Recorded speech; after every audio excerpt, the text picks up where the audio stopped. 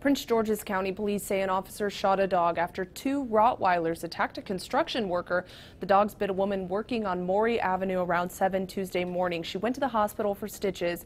Now, responding officers say the dogs charged at a neighbor and then charged at officers. That's when an officer shot and wounded one of the dogs. The dog's owner signed it over to animal control. It was tested for rabies and later euthanized. The second dog is still under a 10-day quarantine at the county's animal shelter. Police are investigating this shooting. Katie Johnston for WJZ.com.